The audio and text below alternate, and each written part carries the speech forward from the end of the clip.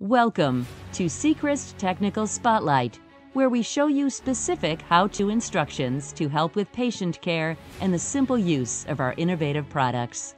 As always, if you are unsure of how to perform any of these tasks, please consult with one of our professionally trained field service technicians. Hi, my name is Lou Bikovitz. I'm with Sechrist Industries. I'm a field rep. I work out of Southern California. Today we're going to go through how to replace and swap out the three-way valve.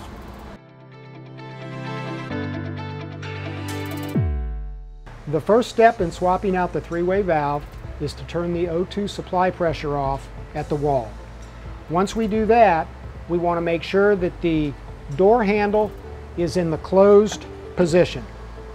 With the handle in the off position, we want to remove the line on the right-hand side down here so that we bleed all of the O2 out of the control system. You'll feel the O2 coming out of here. It may take a minute or two for it to completely bleed out. When there's no more O2 coming out, everything is good, and then we will proceed with removing and swapping out the three-way valve.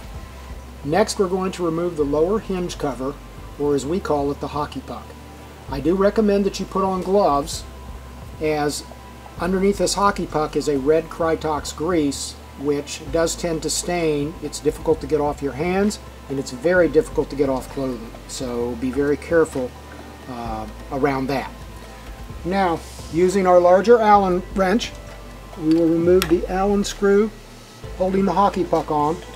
We want to put our one hand under the hockey puck to support it, because once the Allen screw comes out, this hockey puck will drop straight down. And as you can see, that is the red Krytox that will stain clothes and skin. Next, we're going to take our smaller Allen wrench and remove the two remaining Allen screws that hold the cover plate over the three-way valve. Once these have been removed and set aside, we carefully remove the cover plate, and then with a little pair of needle nose, we can pull straight forward and the three-way valve will come right out. Now that we have the old three-way removed, we want to take our new three-way out of the package. Here's the new three-way valve. What we need to do before we insert it is to put just a little bit of Krytox grease on each one of these O-rings. So we'll put a little bit of grease on our finger, and holding our three-way valve, we'll just put a very, very light coating on both O-rings.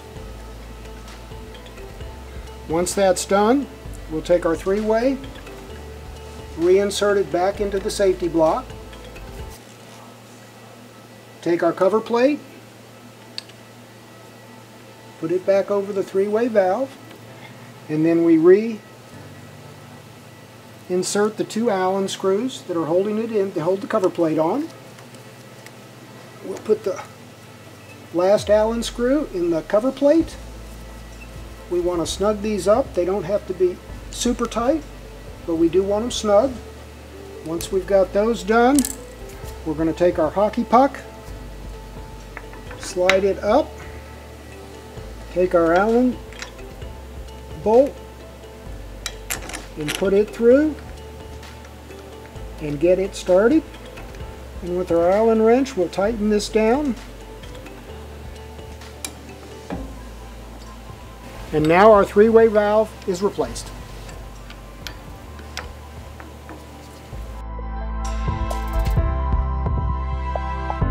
Now that we have our line hooked back up and our O2 turned on, we're going to remove the shim that comes in the three-way valve kit and check for proper clearance between the hockey puck and the safety block.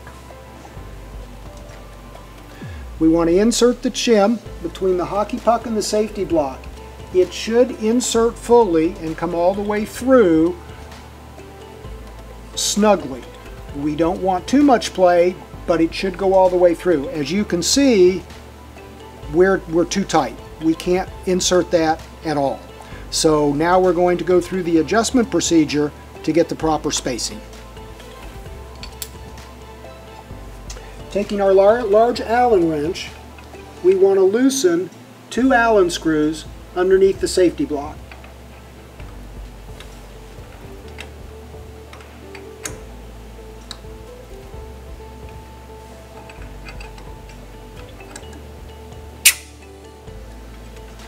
Once these are loosened, we want to insert our shim.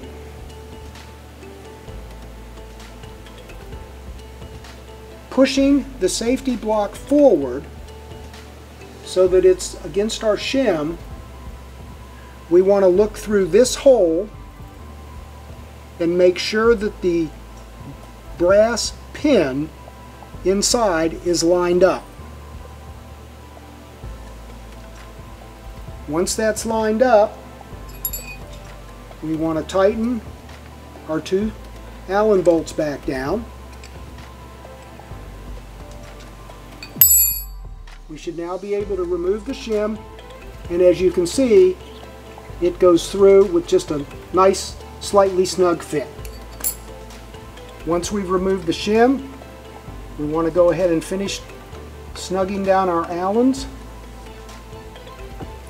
And once again, we want to check, looking in this hole, to make sure that our pin, which is going to come up and secure the door so it cannot be opened while the chamber is pressurized, and make sure that it is centered in this hole so that it has freedom to movement and does not catch on either side. If everything is lined up properly, then our job is done. We have successfully swapped out and aligned the 3-way valve and safety block.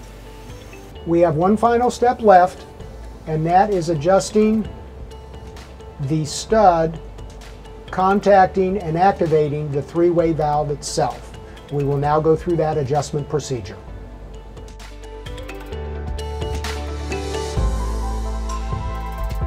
We're now ready for our final adjustment, and that is to adjust the stud actually activating the 3-way valve. First, we need to open the door assembly. Then we need to turn on our O2 source. Our line that we disconnected at the very beginning is still disconnected. At this point, we need a 9/16 inch wrench, and we want to loosen this nut. We want to then screw the stud in so that when the door hinge is closed, it does not make contact with the 3-way valve. So we want to go ahead and screw it in just a little bit more.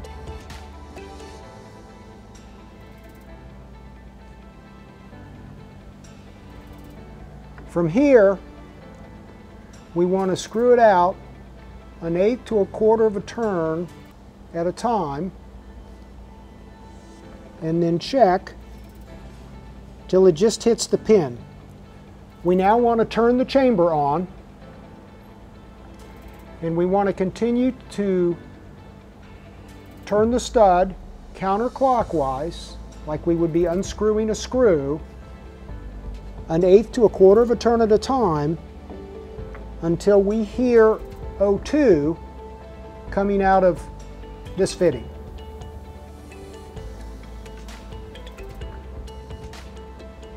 We hear our O2 start to come out, so just a little bit more.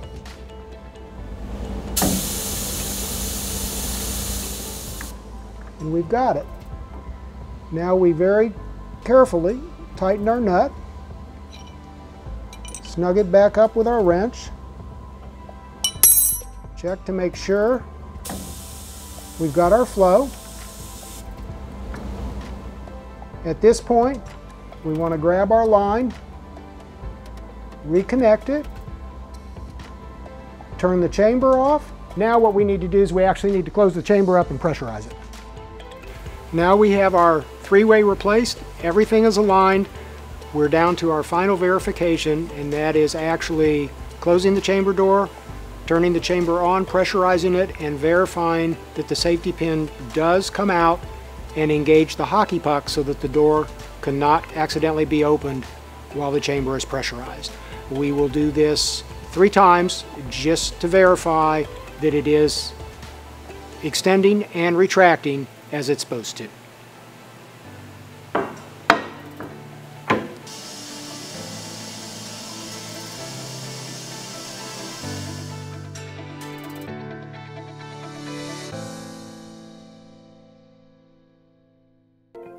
To find out more about any of our full suite of hyperbaric products, please visit us on the web at www.sechristUSA.com.